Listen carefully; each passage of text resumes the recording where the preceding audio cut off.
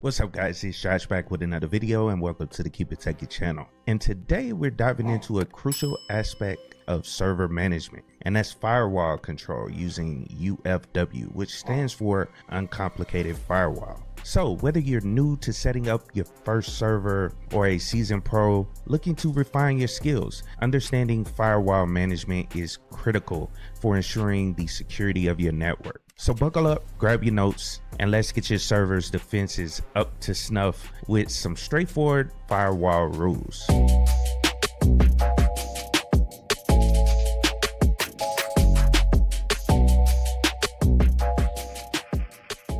Alright, so the backbone of managing network traffic in Linux is the NetFilter subsystem, which is powerful but complex. And most firewall configurations on Linux, including Ubuntu, leverage this system. However, dealing directly with NetFilter through IP tables can be overwhelming due to its complexity. So enter UFW, and that's Ubuntu's Uncomplicated Firewall. And it's designed to simplify the process of configuring IP tables. And today I want to explore how to enable UFW, manage rules effectively, and secure your server by only allowing the traffic you permit. And this overview will set the foundation for a safer, more controlled network environment. So let's make firewall management approachable and straightforward. Before we move forward, I wanted to give a quick shout out to CIQ, the official partner of Rocky Linux. Rocky Linux is a Linux distribution that is intended to be a downstream complete binary compatible release using the Red Hat Enterprise Linux operating system source code. The project is led by Gregory Kurtzer, who was the founder of the CentOS project. So check out Rocky Linux at ciq.co. Alright, so I'm connected to my virtual machine. This is Ubuntu 24.04, and this is that same server we used in our SSH video, just showing you guys how to set up a SSH server. So all that's configured, and now let's get to the firewall. So the first thing I'm gonna do is log into it. My user account is Josh, and just type in whatever password you got and you get to go. And so you're logged into the system. Now let's see you have done action with some real world examples that you might encounter in your daily server management tasks. Now first off, let me go down and run one command, and I'll talk about it after that. So let's type sudo UFW and then status. Press enter and type in our sudo password. And what I wanted to explain to you guys is UFW by default is turned off to avoid blocking any of your initial server setup traffic. And so there are a couple commands that allow you to enable it. And since we're connected directly to the server, this is all on the virtual machine, and I'm using VNC or no VNC to actually connect to this server, I don't have to worry about SSH going crazy on me, so we can go down and enable it right fast. So let's type sudo UFW and then enable. This is the command to enable UFW. This will enable the firewall on your system. And I wanted to point out, like I said, we're not connected via SSH, but if you're connected via SSH and you run this command first, you're gonna lose connection to your server, and I'll show you guys that once we enable it. So let's go on and enable the firewall. Cool, and that's pretty much it. And it'll give you a message here that says firewall is active and enabled on system startup. So what that means is that anytime you reboot the server from here on out, it will start the UFW service or the firewall service on the system, and that's blocking all our ports. And let's go down and check out our server just to verify that the firewall is working. I just want to find out what the IP address is again. I can't remember what it is. It's 212. So switch over to our terminal, and then let's just try to SSH into this server. So 192.168.10.212 and press enter. And as you can see, it's being blocked, and it'll probably say it'll just fail the connection, can't connect to the server or can't find the server. That's a good indicator that the firewall is working.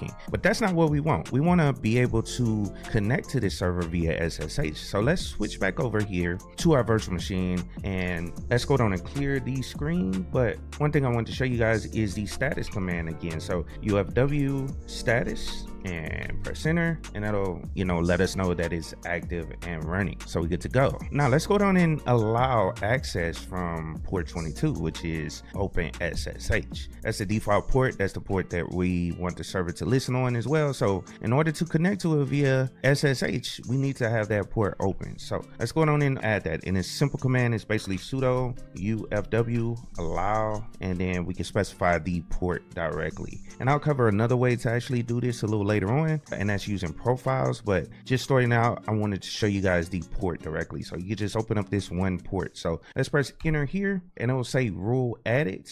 And let's check our status again. I believe it should list out the ports that we have open. Yeah, there we go. So you can see we have those ports open. And what it'll do when you add just the port, it'll specify IP version 4 as well as IP version 6. So it allows both through the firewall. So let's switch back over to our terminal again. As you can see, yeah, it timed out, connection refused or connection timed out. So let's try it now. This should allow us to connect right away. Yep, and there we go. So all we have to do is type in our password and we can log into the server, no problem. So we're good to go. And I'll exit out right fast because we don't need to be connected to it anymore. But we verified that our port is working, so that's good to go. So let's switch back over to our virtual machine, and let's say we want to deny the traffic or block the traffic for port 22. Let me show you guys that right fast. So right now we have, you know, port 22 is being allowed. Well, it's basically the opposite of allow, which is deny. So simply all you have to do is type sudo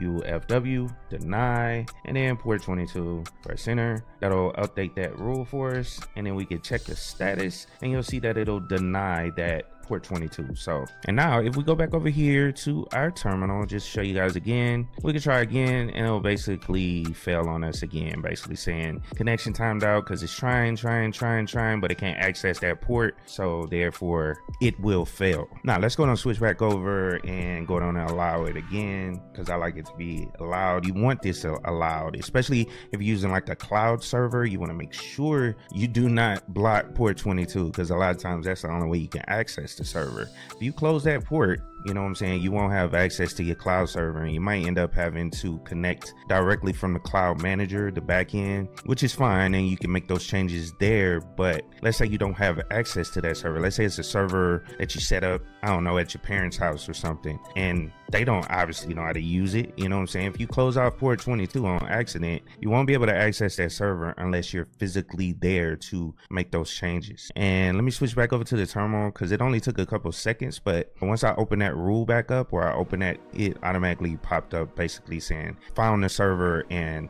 is allowing us to log into it. So we could type in our password, log into it again, good to go. So boom. All right, so let's switch back to our virtual machine, and I want to go down and step it up a notch a little bit, you know what I'm saying? So, and let me show you guys how to do a little bit more specific rules. Like for instance, let's say you only want one computer to have access to port 22 on the server. You can get very specific with the rules that you set up. So like for instance, we can run, and actually let me go back over to my terminal just to find out what my IP address is for this system, because I do not remember what it is. So 124. Okay, 124. And let's switch back over to virtual machine, and what we want to do is specify that we only want access from that one computer to the server via SSH. And so all you have to do is type sudo UFW allow from, and then we can type in that IP address, so 168.10.124, and then to any port 22. All right, cool. So let's go down and press enter, and let's check out these rules right fast. Let's go into our status. So yeah, we got the regular one there, as well as, so it's really not gonna block, but you have to remove that first one, and I probably should have did that first. So let's delete allow to. Let's run the status again, and right now, yeah, you'll see that allow from that IP address still there. So let's go down and switch back over to our main terminal from our main system, and let's go down and log into the server again. So boom, as you can see, we're good to go. Now, in order for you guys to see this example, I need to go down and switch over to another system that I have here. I have another virtual machine running Fedora, and I'll just try to connect from there. So let me exit out of this one, and then let's switch over to our other virtual machine. All right, so like I said, this is Fedora, and so let's go down and type in let's type in SSH and try to connect to this server right fast. So 68.10.212, press enter. And as you can see, it fails. So it's not gonna connect to it because this has a different IP address. Now, another thing you could do, let me go down and I'll just let that time out and switch back over to our virtual machine. And let's go down and clear so you guys can see a little better. And I'll run a status again so you guys can see what's currently there. And when it comes to these commands, like if you got them like very specific, it's a little hard to just delete them. Like, to be honest, I don't even remember the full command in order to remove a lot of this stuff. So it could be like sudo, I normally have to look it up, but let me show you guys what I do to make it simple. Let's say you want to delete this rule, because I want to add another specific rule in here that'll open it up for all IPs on this network. So I was going to show you guys that next, but in order to remove that one, let's type sudo UFW status and then numbered. So this is the easy way to get it off of there. So make sure you type numbered at the end and press enter, and that'll number out each one of your rules that you have there. As you can see, this one has one, but if you have multiple rules here, you can get the number and you could delete based on the number, which is super cool. All you have to do is type sudo UFW delete and then number 1 and press enter, and I'll delete that rule for you on the system. So that, and then it spits out the rule that it actually deletes, and then you can type Y for yes, that's the exact one you want to remove, press enter, boom, and that rule is deleted. Now let me show you guys how to do it from, let's say, this whole network, and that way our Fedora system can actually connect via SSH as well. So let's clear again because it's got that little box on the right, but let me show you guys the command right fast. So let's type sudo UFW allow, and then from the exact same way, but we want to type the whole network in. So 192.168.10.0, and then we need to put our subnet there, or our CIDR. So it's a 24 network to any port 22, and press enter, and I'll add that rule to us. And let me just show you what it looks like. Let's go back up here to the status. Boom, you'll see it just basically says from anyone on this network can access port 22 for the server. Now this is good. Let's say you want to segment certain things off, you got VLANs or something like that, and you only want to be able to access a particular server from a system that's within that VLAN or that network, that segmented network that you got out there. But it's a good way of segmenting things off or separating it out. So let's switch back over to our Fedora system. Yeah, and as you can see, it timed out. So let's try it again now that we have that new rule in there, and boom, there we go. It's gonna add our fingerprint, just like I told you guys in the last video with the SSH. It'll add the fingerprint on the system, and then it'll allow you to log in from there. So we're logging in using Josh again, press enter, good to go. So we're logged into our server from another system within that network. And so if a system has a different IP address, let's say it's on a different network or something, it won't be able to access it based on that rule. All right, so let me show you guys something else right fast. So sudo UFW and then app and then list, and let's press enter. And this is a good way of opening ports for particular services that you have on here. Anytime you install a new service, it'll list it as an available application under UFW, and this is just a simple way of adding an application, and it will basically add those default ports for that application, which OpenSSH is there. That's the only one there. That's the only service we have running on here, so it's the only one list. But let's go back into our status right fast one more time and remove that. Let's go to our numbered list and delete 1. Boom, yes, boom, and let's get back up to the top. And sorry about that, let's get back up to the top, clear it. And so the way to add it using one of those profiles, let's go back to it right fast. You have to type it the exact same way. So sudo UFW App List, press enter, boom, you have to type it in the exact same way that it's listed there. And what I mean by is the case. So you can type sudo UFW allow and then open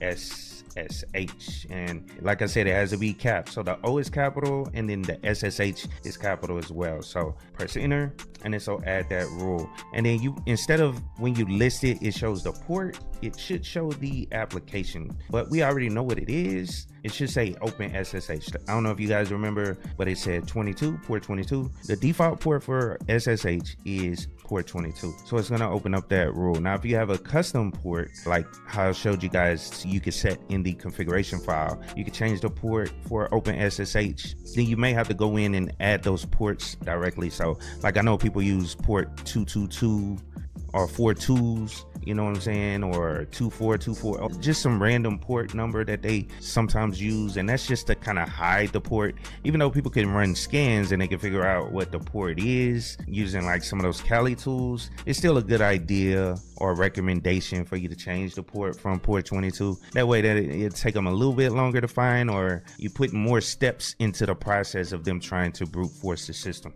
And so like I said, as you add applications to the system, you can run this sudo UFW App List, and it'll list out those applications there. Like for instance, once we install Apache, I'm gonna show you guys how to do a lamp stack in a later video. You'll see Apache, and it'll be like 3 different profiles for it, like Apache, and then Apache Secure, and then Apache Full, and they open up different ports depending on the profile, and I'll show you guys that in a later video. That wraps up my guide on managing your firewall using UFW on Ubuntu 24.04. And just to recap, you've seen how to enable UFW, add basic rules, delete them, and even how to use application profiles for easier management. Now remember, a robustly configured firewall is your first line of defense against potential threats, so these tools and commands are vital for keeping your servers safe. If this video helped you, don't forget to hit that like button, subscribe to the KeepItTechie channel for more useful tech tips, and make sure you share these tutorials with your friends and possibly colleagues. And make sure you keep tuning in for more ways to tech up your life. And as always, keep it techie.